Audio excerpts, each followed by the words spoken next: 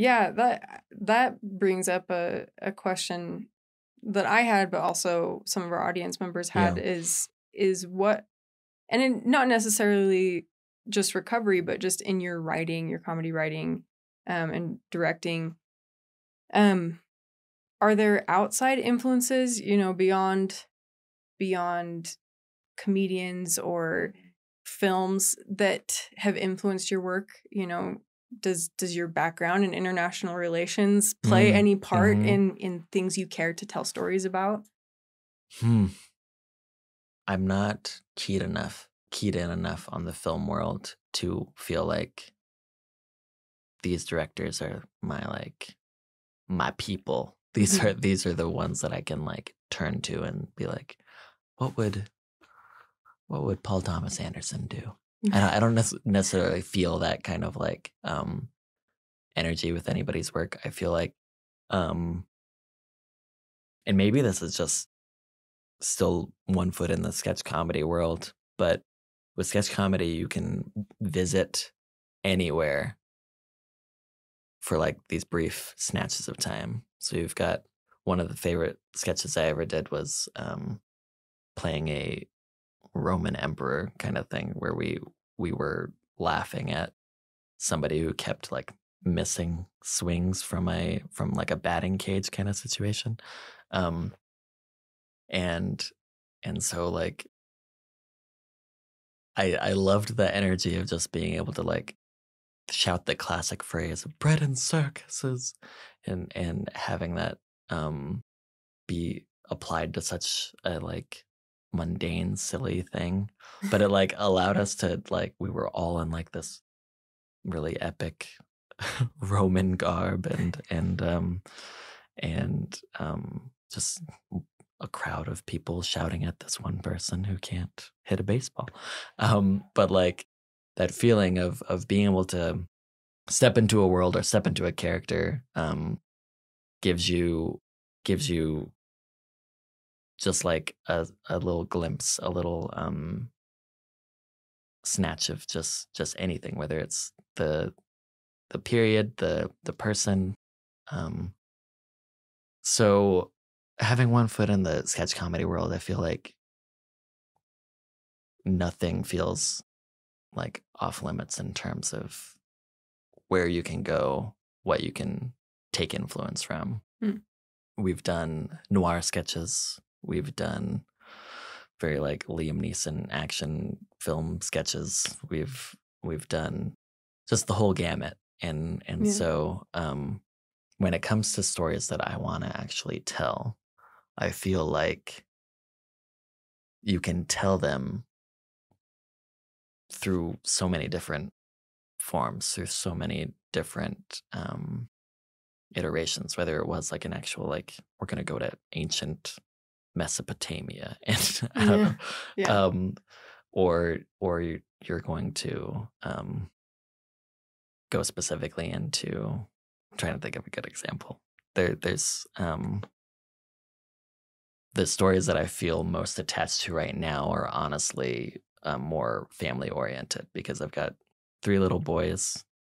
They're like my 24/7 life and job, and so the seeing the things that they really are excited about, thinking about making things that they would be really excited about, telling stories that are related to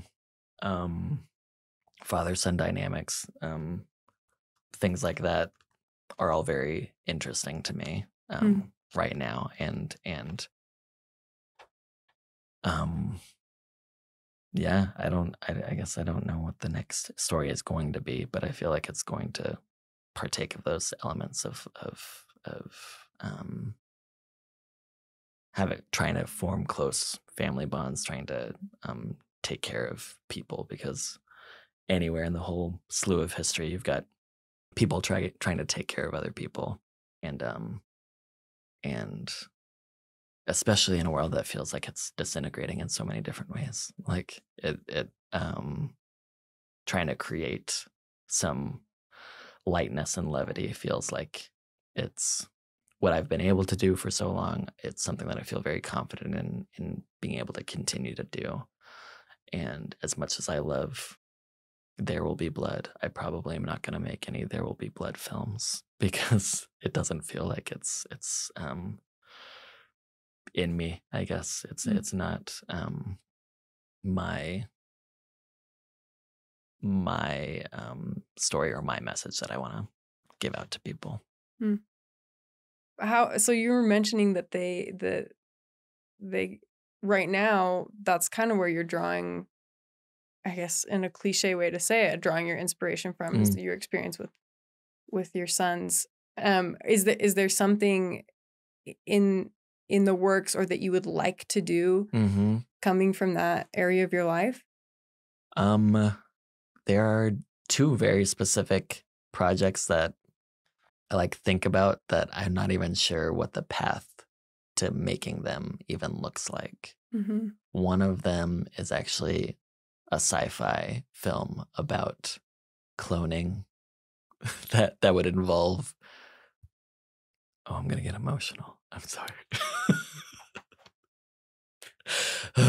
It's not even a real story yet. I haven't even like written it or anything, but I'm really sorry. No, it's okay. I don't know why. Maybe because I haven't really like talked about it with anybody before. So I haven't. It feels like,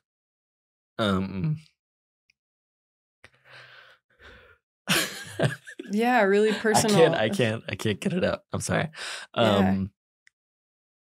Let me just like. Sorry, I'm laughing so much too. No, just trying to good. like break out of the emotion for some reason. The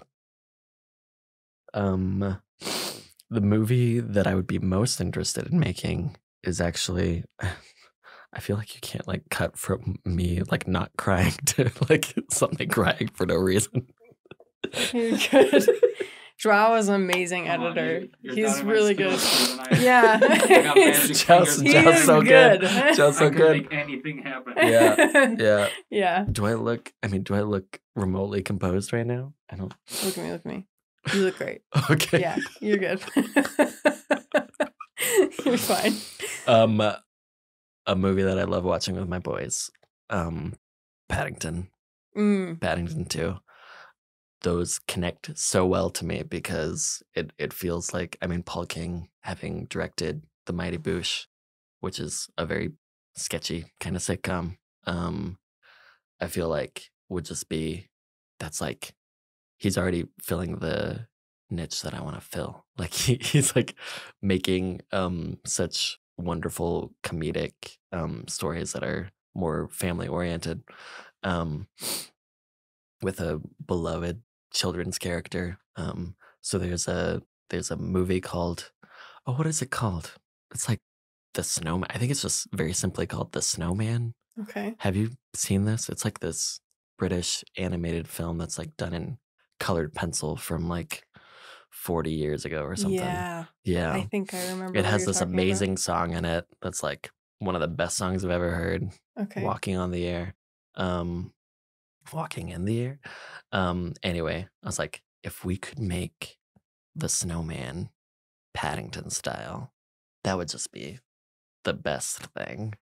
Like that's one of the projects that I really want to do. Yeah, that sounds really wholesome. Yeah. Really great. The other one is sci-fi cloning a lost child. So that's as far as I can probably talk about it without getting too like worked up, I guess. Okay. But, yeah. I'm excited. Yeah. I'll keep a watch out for cool. those. Who knows? Yeah. They are maybe like a decade down the line because I don't even know what the path looks like to get funding to make anything like either of these movies. I assume The Snowman and Paddington, any sort of like parallel would be like, I don't even know what the VFX budget for Paddington is, and right. How do you even like tackle that without a major studio behind it? It's just like the sci-fi one might be a little more manageable. So I'll let you know when the script is finished. Who'd have thought a sci-fi would be more manageable than right. I guess it would be because it would be more in the line of like Her or